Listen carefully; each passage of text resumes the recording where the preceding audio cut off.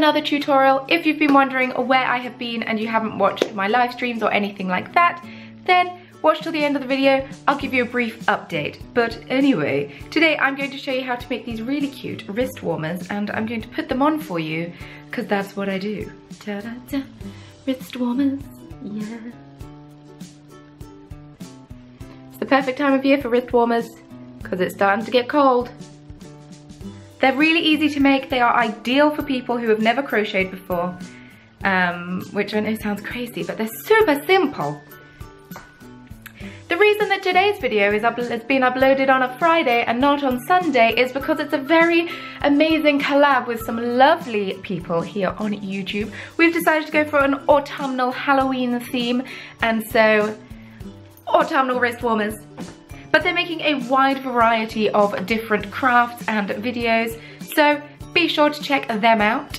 Rachel from Simply Duck Designs is showing you how to make these amazing duct tape trick or treat bags. Alyssa Ruby is going to show you some ingenious last minute DIY Halloween costumes. Ali from Pastella28 is showing you the 7 stages of fall/autumn room decor.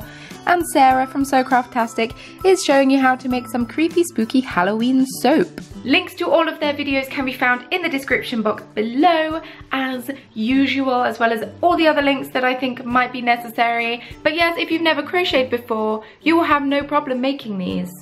It's very logical. And it's my own pattern. I've never shared my own crochet pattern with you before, but it's been on Ravelry for a while, so I thought I will share it with you.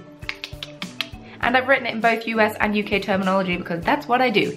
Anyway, you didn't click on this video to watch me waffle on. Let's just get on with the tutorial, shall we? So to make these fingerless gloves / hand warmers, wrist warmers, or whatever you call them, you are going to need some double knit yarn. This is the yarn that I like to use. It's just a really nice, cheap, 100% acrylic yarn.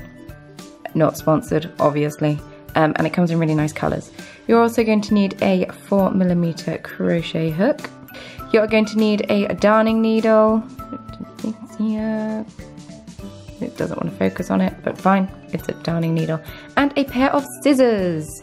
Now we don't need the needle and the scissors for now, so let's just get on to the yarn.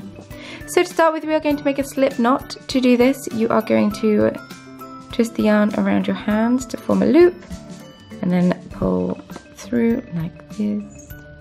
Then we have a slip knot. I'm just going to adjust the focus. So you are going to insert your hook into the slip knot and pull it nice and tight. And we are going to chain 35 stitches. So to chain, we are going to yarn over and pull through. Yarn over and pull through the loop. And you're going to do that 35 times. And I'm going to skip ahead because you do not need to watch me do this 35 times. So I have chained 35 stitches. It's very nice. And now we are going to do a UK double crochet, which is a US single crochet in the chains across. To do this, we are going to skip the first chain. We don't want to use that one, we want to use the second one here. You're going to insert your hook into the chain, yarn over your hook, pull it through the loop, so you have 2 loops on your hook, yarn over again, and pull through both of those loops. So then you go into the next stitch, yarn over, pull through, 2 loops on your hook, yarn over and pull through both of those loops. So you're going to continue to do this the whole way across for a total of 34 stitches. Like I say, it's US single crochet, UK double crochet, because countries decide to have different terminologies and make it very confusing for those of us who want to crochet. Once you get to the end of the row, you should have something that looks a little like this, and it's all curled up and annoying. You think, ah, I've ruined everything, but you haven't, it's fine. Now we're going to chain 2, so yarn over, pull through 1, yarn over, pull through 2. So you chain 2, you physically turn your work, so you're working back along this way. We're going to be doing UK trebles, which is a US double crochet. So yarn over, we're going to skip this first stitch, we're not going to go into this one, we're going to go into the second one, and if you look at these little V's that are on top of the crochet, we're going to go underneath both of the parts of the V, if that makes sense. So you put your yarn over, as I said. So yarn over your hook, you insert into the second stitch, yarn over, pull through, so you have 3 loops on your hook, yarn over, pull through 2 of those loops, so you got 2 loops on your hook, yarn over and pull through 2 loops. Then yarn over again, ready for the next stitch, go into the next stitch. Yarn over, pull through, so 3 loops on your hook, yarn over, pull through 2 loops, yarn over, pull through 2 loops. And you're going to do that the whole way along, and I will be back towards the end of the row and show you how to do that end. So just about to crochet the last stitch, and then on this end you want to go into this chain here. So yarn over, we're going to go into the chain, and that's just the chain one that the chain one that we did, or the chain that we did at the beginning of the row. So we're just going to do a treble into that, and then you are going to chain 2 once more,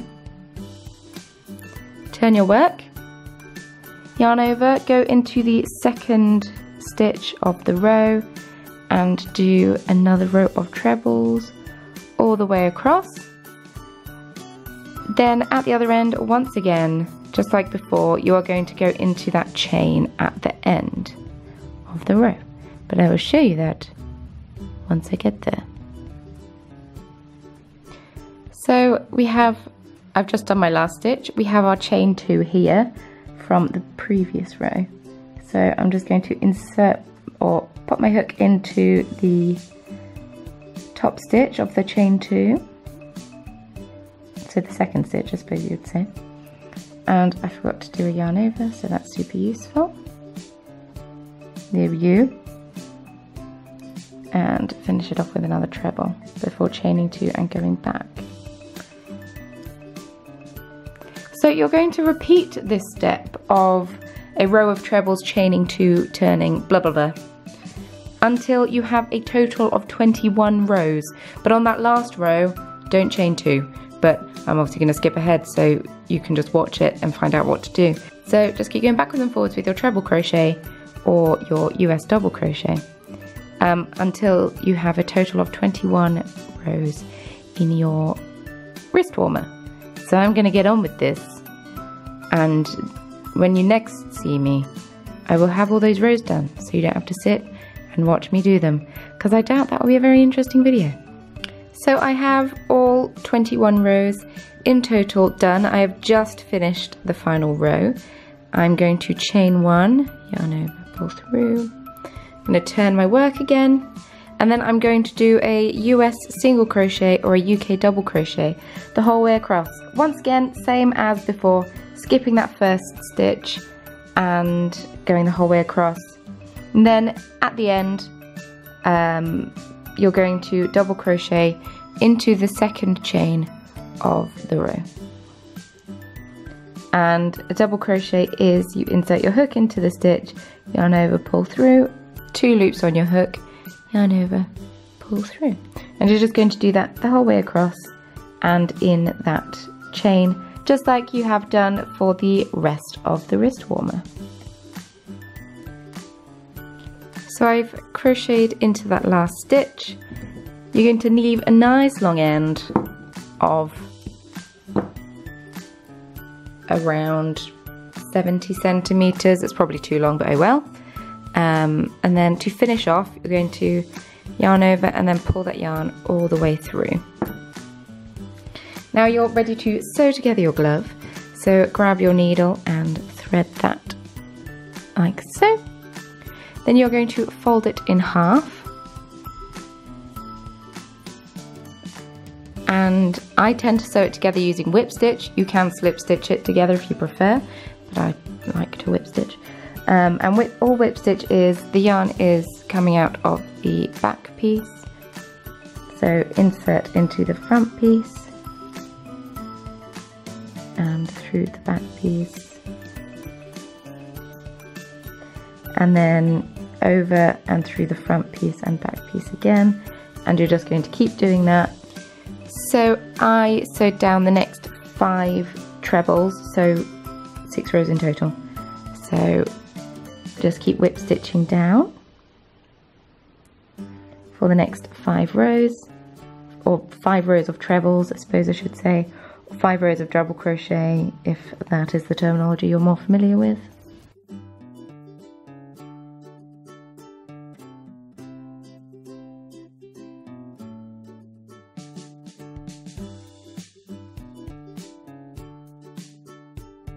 So once you have sewn that part together, I'm just going to sew down the side of the, not joining the edges together, but just to get my yarn further down. There is no specific way that I do this. I just try to keep the yarn hidden and look like it's supposed to be there, if that makes sense. And I do that for the next 4 rows. But you can obviously change the size of the thumb hole to fit your hand. That is the joy of making your own wrist warmers, fingerless gloves, whatever you want to call them.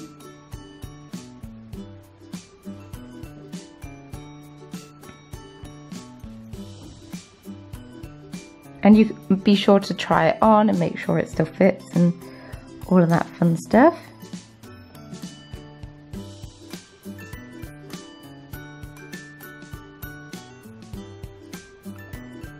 One more. There we go.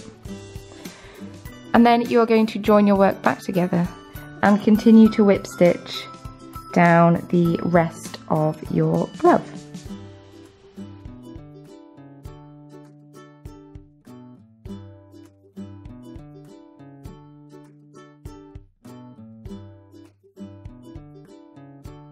And then all you have to do to finish off your work is to sew your end in, which is so easy to do. And it just requires going back and forth through the stitches until the end of your yarn is nice and secure. And you're going to do this to both the working thread that you've just been using and also this tail end as well that we started off with. Make sure you sew back a fair amount so you know that it's all secure and nothing's going to come undone while you're wearing them out and about, because that would be a sad, sad day. And once you have made this glove, all you have to do is make the other in the exact same way. Super duper simple. The easiest gloves you are ever going to make. And then they're ready to wear to keep your hands and wrists nice and warm. I didn't quite time this well enough, the cathedral bells are going. So yes, now you know how easy it is to make these of your very own. If you have any questions, as always, don't forget to ask. Links to all of my social media can be found in the description box below, so be sure to click down there. Head on over, follow me, like me, do whatever you want over there, as long as it's nice. I don't want anyone being mean. Alright? If you do happen to make your own wrist warmers, be sure to show me a picture using the hashtag #thecornerofcraft. It would mean a lot to me. I want to see them. If you enjoyed this video, don't forget to give it a big old thumbs up. Your support means the world to me, and why not hit subscribe? I post new craft tutorial here in the Corner of Craft most Sundays. I can't say every Sunday now. I've had a couple of weeks off. But I'm going to try really hard to get one up, at least one more up before Halloween. Someone's asked for a brick stitch pumpkin. I already have a pattern made for it. I had it planned in my head. I just need to do it. Don't forget that this video was a collab with some very lovely people, so be sure to check out their videos. Like I say, all of their links can be found in the description box of this video, so be sure to check those out. Show them some love, show them you care. If you're from their channel, hey, I'm a little bit awkward. But I think that's everything I have to say regarding the tutorial, so if you've just come to watch the tutorial, thank you so much for watching. Stick around if you want to find out where I've been, but if you're not interested in that, thanks for watching, and I'll see you in my next video. But if you're sticking around, thanks for sticking around. Basically, I just needed some time off of YouTube. We all need a holiday every now and then, and I know it. Basically, I was running myself into the ground, and I wasn't really enjoying the videos I was putting out, so I had a break. I needed a break, and I had a break, and I much enjoyed it. I've been very into knitting. If you follow me on Instagram, you would know this. So I've not been completely gone from social media. I've still been posting on Instagram and Twitter and such. But I just needed a YouTube break. I needed to cleanse my creativity. I needed to make some stuff because I wanted to make it, not make some stuff because I felt like I had to make it. And yes, I don't know. I think I just got a bit like, ugh. But I feel much better now, which is good. I'm going away to Barcelona on Monday, and we're going there for 4 or 5 days. And then we are going on to England to see family for a few days. So I won't be posting a lot of videos. I'm going to try and record a crafty chat in Barcelona, fingers crossed. And I'll try to vlog there as well. But I'll try really hard to get a video up in that Sunday bracket between those 2 weeks. So there should be a video coming out, but I'm gonna try really hard. But that's basically where I've been. I just needed a bit of a break. But I feel much more refreshed now. It's been weird not making videos for the past 2 weeks. Very bizarre. You can tell I've missed it by the fact that I've been live streaming. And yes, soz for that ramble at the end. I'm thinking of switching up my channel a bit come November, but I'll make a separate video about that and talk to you all about that then. But anyway, thank you very much for watching. Thank you very much for watching my ramble and my slight venting. I hope that you enjoyed this video, and don't forget to make these because they're really nice and snuggly and warm, and oh, they're so nice. Thank you very much once again for watching, and I shall see you very soon in my next video. Bye.